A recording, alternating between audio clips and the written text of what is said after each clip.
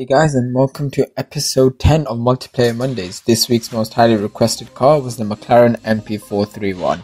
Now this car is at a tuning of 90101, which is a very odd tuning, but it was a tuning that I did when I won this car from its event, and I haven't used the car since, apart from one subscriber request at today's episode. Anyway, as I was looking through the comments from last week's episode to see which car I was going to use for this week, a lot of people said that this car was the SKID King, which is probably what I'm going to title this video. But I don't remember it being that bad. I know a lot of people were complaining, but since then I can't remember if the car used to skid that much. But I guess I found out in this episode where I didn't come across a lot of skid, it was more a lot of random bumps. Speaking of which, there are 3 races in this episode.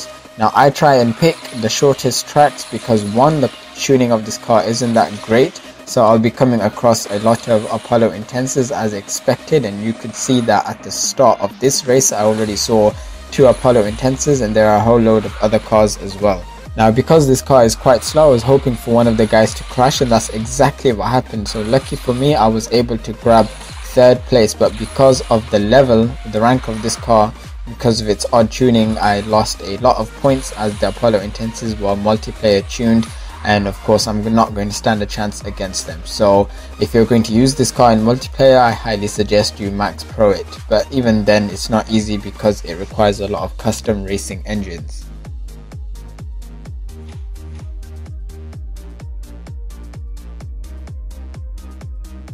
Now let's touch upon the next point. So I've talked about its speed, it's only great when it's max pro. Now let's talk about the nitro duration, which is just awful.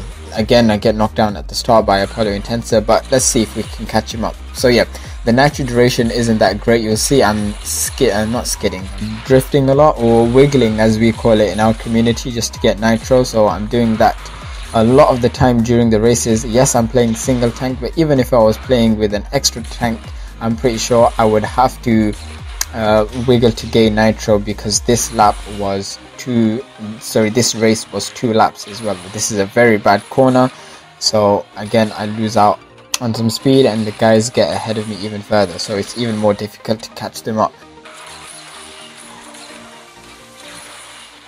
So now you'll see over here I come across a bit of a glitch. This bump right over here, that was not because of my controlling. I don't know what happened over there, but even then I still managed to control the car and try and catch these 2, I think they are Apollo Intenses in front of me, but we'll see how well this car can do. The drifting of this car seems to be very sensitive as well, so you'll see a lot of the times I'm trying to micro drift the corners because the handling seems to be quite sharp. And also bear in mind that it's a long car, so when you try and drift around corners you have to be careful, because you can easily hit walls a lot more often than you would with any other car that you normally race with. So I guess to make the most use out of this car, you want to choose shortest tracks as possible, as you'll be able to handle the corners very well, and of course acceleration is decent. So I guess this car stands the best chance in the shortest tracks, and again a very bad corner. Anyway, to those of you who don't have this car, I advise you to keep it that way. Save your resources for the next king, which is the 2018 McLaren X2 that is going to be released in this update. So save your S-Class parts, of course your custom racing engines, because it's going to require a large number, which is 68 custom racing engines to fully tune that car. Remember, of course, there are no such thing as max upgrades in these F1 cars.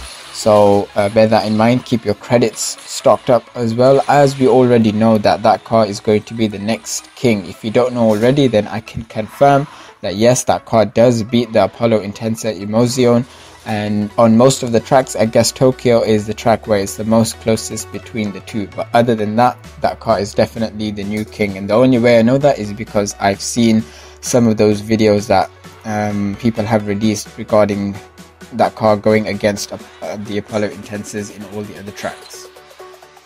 So then, final race on Barcelona, you see I come across a load of different cars which I wasn't expecting. We saw a Ferrari FXX Evolution, we saw a Lotus, I think there was a Koenigsegg as well. So a lot of different cars. I guess that's because of the rank of this car. but I don't think that's normally possible. When you max pro this car, you won't come across cars like that. I guess it's just a bit of luck, I guess you can say. But even then, you see in front of me is a Apollo Intensa. You're not going to stand any chance against those cars. If I haven't made that clear already, then yeah, let me spell it out for you that you are not going to win against that car unless the driver is really awful and he just continues to wreck all the time. Well, I guess that's everything I need to say for this episode. It seems to be quite short, only 3 races, but even then I guess I was just waffling on about a whole load of different stuff. So I hope you enjoyed this episode anyway, regardless of the awful commentary. But even then, take care, and I'll speak to you guys next week. Remember that we are moving on to D-Class next week, so comment any D-Class car that you'd like me to use. Take care, and I'll speak to you later. Bye.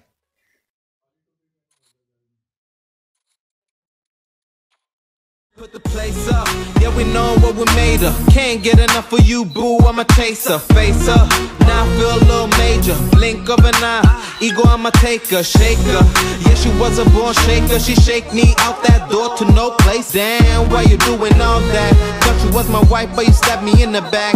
Something like a rose when we came out there, we settled facts like Da Vinci. I'm breaking codes, so breaking backs.